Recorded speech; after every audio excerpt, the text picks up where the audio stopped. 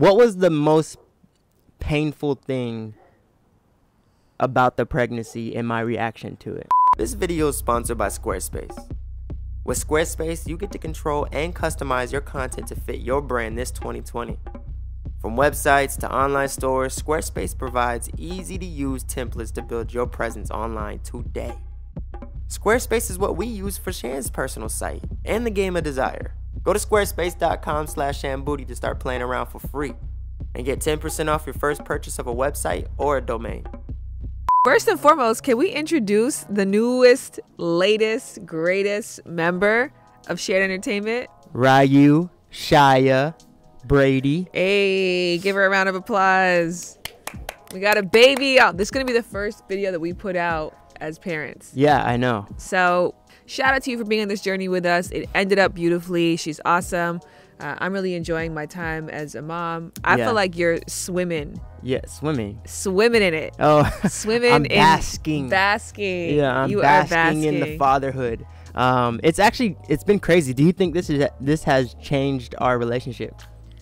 I don't think that. I mean, we've had a baby for 2 weeks. So, I mean, everything changes everything. Yeah. But the reason why I wanted to do this particular video, which is just like a reconnection video, is because I feel like pregnancy was really hard in our relationship. Yeah. I wouldn't say that it's just I wouldn't say hard, but yeah. I mean, 2020. How about 2020? The last video, they would argue that I was an asshole. And then you told me that you like masturbate by yourself. I could tell you were hurt. You could see it in my eyes? Yes, I could tell. Did you get hurt that I was hurt? No. No? No.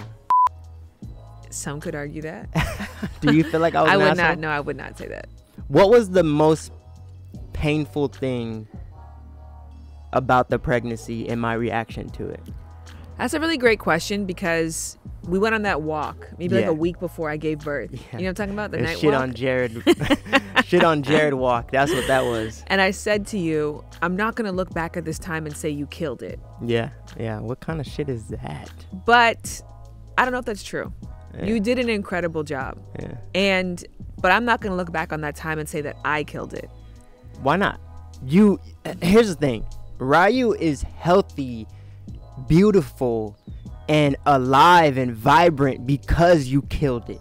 Thank you, baby. Yeah. I think, that's the thing is like, I take comfort in knowing all the sacrifices were for the life of our child. And so I'm really proud of how I did pregnancy as a pregnant woman, but as Shan Boodram, Shan Brady, I don't know if I'm necessarily that proud of the way that I like coped with pregnancy, but like in bits and spurts. I mean, it's my first time doing something. I think maybe mostly in terms of our relationship, but just my relationships in general. Here's the thing. I had a few talk with other husbands and other fathers, and they were like, yo, the last few weeks, she gonna be at your throat. So when you popped up and took me on that walk and you know, just listed off, you ain't shit, Jared. I actually was like, I think I even said in the conversation, like, I'm not gonna take this personal. Yeah. Because I know there's a whole slew of other things that are going on, not even privy to me. Yeah. I'm just the closest person to you, so I just had to take that cannon hit. You know. You've just gone through so many months of not feeling like yourself, and then towards the end, now you have the anxiety of labor. That's kind of a thing too. It's like knowing, I explained this to Los actually. Los was like, are you excited for labor? I'm like, imagine knowing that you're going to break your leg next week. You don't know when, you don't know how, but you're going to break your leg. Like the pain I'm going to experience is going to be tremendous. And it was. Yeah. I don't know if it's break your leg back. I never broke a leg before, but there's an anxiety that starts to build up because all your life you've been told this is the most painful thing you're going to go through. So I think that there was like a lot of just mounting things that were happening at that time. And so yeah, I think it was a strain on our relationship, which interestingly, I was listening to this talk this morning by my favorite Esther Perel, and she said that a lot of people strive for a happy relationship. A lot of people strive for a peaceful relationship. She's like, I think the true benchmark is who? I said shout out to Afion. Oh, Afion. She said, I think the true benchmark is a creative relationship. And that was like a massive weight off of me. Yeah. Because I feel like with you, based on what I do for a living and just based on how amazing our relationship has been this whole time, if we're not like killing it, you know, like peaceful and happy, I start to feel really defeated. And that's because my goal is to have like the best relationship. Yeah. No drama, no problems, great sex, great connection, great communication all the time. He knows my needs. I know his needs. We're mutual. We're emotionally regulating ourselves. We have self-insight. But the truth is, the real goal is creativity, where we flow with the times. And creativity is not linear. It's not predictable. It's not formulaic. So when you say when she says creativity, does that mean like creating a happy atmosphere, or is that something that's like? Let me ask you, what does that mean to you when you hear? When I hear it, I think of creating a happy atmosphere, like creating the vibe or the situation that you want together. I think of creativity like rising to the occasion based on the circumstances, not based on what you've done or what you've known before. You're not always trying to duplicate what's worked in the past. And so creativity for me means acknowledging that even if we did have a period of time where everything was perfect and cohesive and happy, there could be a shift in circumstances now that we have to be creative in making something new, rather than trying to like force the old formula down each other's throat. So I think creativity, and you know, we describe our relationship as like a free relationship, because we don't use the term open because no one has engaged in that way. But a free relationship to me means like, hey, it's always up for negotiation, for conversation. There is no hard set in stone rules. I'm always interested in what your truth is and what your best case scenario is, and vice versa, I hope, for me. But creative, I think, is even cooler than free. And I often say this whenever we do have arguments. It's like, I'm the one that's always having to change. Why don't you ever have to change? And I feel like I'm always adapting, you know, to our relationship. So I connect with that creative relationship heavy, because I feel like that is what makes me an ideal lover. Yes. That is what makes me be able to, no offense, but work with anybody that I want to, because I will be able to. Why would I take offense to that? I don't know. I'm saying, but you know, okay, like, because we're not special. Or you know what I mean? Okay, so I thought you were saying it like work with anybody, like I'm a special case problem. No. What you meant is, if you're not with me, you'd be successful with someone else. Yeah, because I will be able to adapt to whatever their needs if I want to. Yeah. If I feel like they're worth it, or they feel like they have something to that I want, or that I feel like we can have a great relationship, I'm gonna figure out what is bothering you or what is our downfall in this relationship, and I'm going to adapt to what you need. And with Ryu coming into play, I feel like we've gotten into a few little tiffs about Ryu already. There was a night where we weren't getting along. Ryu was waking up every couple hours, so we were all sleep deprived. And you said to me, you're not making any space. You want to do this parenting thing how you want to do it. Yeah. And I was so caught off guard, because in my mind, the style of parenting that I always envisioned for us was us to do it together. So the thought of me pushing you out and not giving you room to be involved with Ryu, is the same as I am being involved with Ryu, kind of hurt me. Interestingly enough, the Esther Perel thing I just watched was like, that's exactly what I think I was saying to you, but not knowing how to say. Yeah. And it always goes back to understanding somebody outside of like your connection. Yeah. So she was saying, you know, there's like two types of societies. There's independent societies and there's codependent societies, or interdependent. So that means that people work together. And so interdependence would be societies that are more community based, but America's a very independent society. Like your dreams, your success, your this. And so some people grew up in families that were interdependent, and some people grew up in families that were independent. And when I think about you were by yourself by 18 years old. Yeah. You're not an only child. You have other siblings, but more or less, you've always been like the outside son. Yeah. Because both of your parents got remarried and had children with the person they were married to. Yeah. You've always relied heavily on yourself. Yeah. Jared went through a period of time where you were homeless. Yeah. You went through a period of time where you essentially were estranged from your family for a little bit of time. Yeah. My experience is the total opposite. Yeah. I come from a very tight knit family. I come from a family where I always know I can rely on them. Yeah. And if push comes to shove or I'm in financial trouble, like I was asking you that, like when you were homeless, why didn't you go live with this person? Or why didn't you reach to that person? You're like, that wasn't even an option in my mind. Yeah. And so I think sometimes your mindset goes to like, I can do this. I want to do this. I'm doing this by myself. Whereas for me, I'm like, how do we do this together? Yeah. So I think that in those moments, you know, and that was a really telling thing, like, because I said to you, you're not making space for me. What I meant by that is my vision of parenting was like, you change a diaper, I'll throw it out. You know, even in terms of cooking, I'm like, I cook, you clean. You cook, I clean. Like we're doing things together. In my house growing up, if somebody came home with groceries, you got your ass up. And you put those away. You put it away. Yeah. Because that person did that job. Yeah. So there was always this trade-off thing happening. And so I envisioned the parenting being kind of like that, where we were doing it together, where you said to me, I thought you'd be happy that I'm doing everything. Yeah. You envisioned me on the phone with my friends, like, girl, like, he was up all night. I didn't get out of bed. I didn't do nothing. I wasn't even like, I was in sleepland. Like, he's doing everything. Like, that being the story that I would tell. Yeah. And I think, you know, it's funny because I'm in a split right now, because when I think about our parenting style, I would want it to be the one that you're describing. My nature is, you know, I went through the labor with you. I was there. I witnessed it, you know. Yes. So my mind switched from, when we get home, I don't want her to have to do any of the hard lifting with Ryu. I want to do that right now and give her a break, because she had to carry this baby.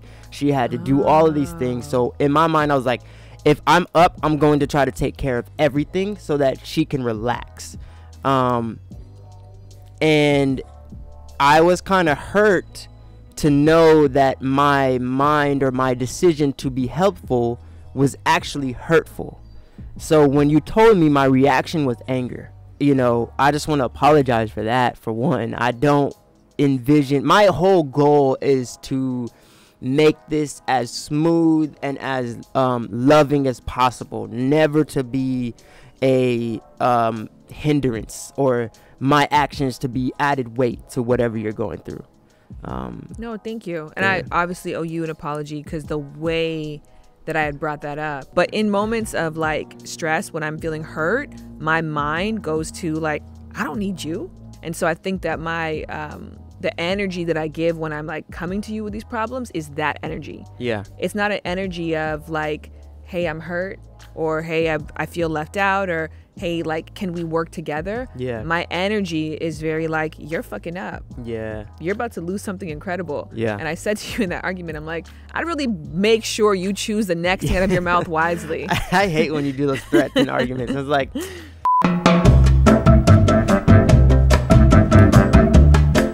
I think I've caused distress by my reaction to criticism.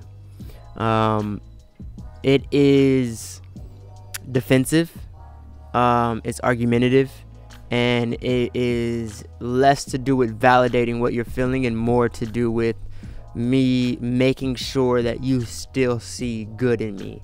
And I think that is probably our biggest issue. I feel like it's hard for you to discern between I'm telling you that you're hurtful right now versus I'm telling you that you're a hurtful person. Yes. Yeah, and that's what I have to work on. It's something that it's on the forefront of my brain, and to react slower and to listen to what you're saying more before I am trying to defend myself. Can I ask you a question? Yeah. Why is it so hard to offer me my love language in times of conflict? Because it's the literal opposite of mine. It's like trying to back in, you know, those like parking garage things where they only like let you drive in, but if you back out, you'll rip up your tires. It's like trying to go in through that entrance. And so every time that I am, I should give you your love language, I feel like I'm ripping up my tires because my entire instinct is to go forward. Yeah.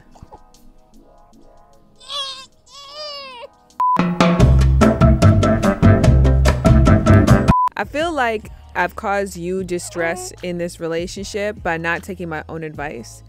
But this is a pregnancy thing. So the advice that I gave in this podcast I did was the secret to a happy, harmonious marriage is using your shut the fuck up filter. Yes. Meaning that not everything that you think do you have to say and complain about. Not every problem do you have to make into a mountain. And in every other relationship, we do that. At work, we let people do some crazy things, then we go home and complain to our partner about it. Yeah. Or if our family members annoy us, we say, okay, mom, the Amazon person's here, I gotta go, bye. And then we complain about it to somebody else. We don't make everything they do their business to like fix and work on. Well, now that I'm not pregnant anymore, I mean, that's something that I want to be able to give back to you. Even like being like, oh, maybe his back hurts, I want to do something for him. Yeah. Maybe he's having a hard day. Maybe he's emotionally stressed because something isn't working out the way that he wanted to. Yeah. I feel like this entire year has been, you know, rightfully so, about me, my comfort, my feelings, my pain, my experiences. And as we transition as a family to a new phase, obviously the person who can't speak or do for themselves is most important. Yeah. Because they rely 100% on us. Yeah. But I do want to go back to the style that we were in before, where it was a lot more equal and a lot more mutual. Yeah. No, and I think it's getting there. I think our lives are getting normal again, even though that this new edition's only been 2 weeks. But I do feel like we're starting to get the hang of it, and things are going to swing. We got a routine, and I'm excited for us to just continue down this path and to continue to grow and continue to get better. So yeah, I'm just excited, and I feel more connected to you than ever. Do you really? Yeah. Are you saying that for the video? No. What about you? I feel more connected to you than ever. I feel more in awe of you than ever. I say this all the time with you. Like, the greatest thing I think about being with you is I always feel like I'm getting a new boyfriend. Oh my God. Like, I always feel like new look, new vibe, new energy, like new swag. Like, and your dad's swag is so hot. It's so sexy. Like, I was saying to Ryu last night, I was like, how are you going to feel that all your friends are going to be like, yo, your dad's fine? Oh my God. Like, your dad's so fine. So I'm just so, you know, I'm so in awe of you. I'm so in love with you. All right, so before we go, I got a question for you. How would you define the term creative relationship? And speaking of creativity, this video is sponsored by Squarespace, as per usual, and we're looking for a creative right now to join our team. We're looking for somebody who's going to be like a social media manager slash video editor. And it can be anybody working from abroad. It's a paid job. So you can actually go to our Squarespace website to learn more about that. If you have watched the channel at all, I guarantee you have heard us talk about Squarespace. So without further ado, check this out. Look, I know building a website can be daunting, but Squarespace makes it so easy. Even for me, who doesn't know how to code, I find Squarespace very user-friendly. I mean, if you're a fan of this channel, you probably heard us brag about Squarespace because we literally use that for every website we build. But let me tell you some things that you may not know about. Blogging tools. Squarespace has powerful blogging tools to help tell your story. I mean, look, you can schedule your post and have your content work for you, not the other way around. Social media integrations. So anything that you post on your Twitter, on your Facebook, on your Instagram, whatever you use, can be posted onto your website. And you can make social links so that they can go from your website straight to go and follow you. Subscriptions. Easily sell subscriptions to products or services on a weekly or monthly basis to generate reoccurring revenue and build customer loyalty. Look, if you're still listening to this voice, all I'm saying in short is go check it out, build a website for free, have fun, and when you're ready to launch, go to squarespace.com/shambooty to get 10% off your first purchase of a website or a domain. If you let me hit it, I'ma knock your lace off. I just groove around.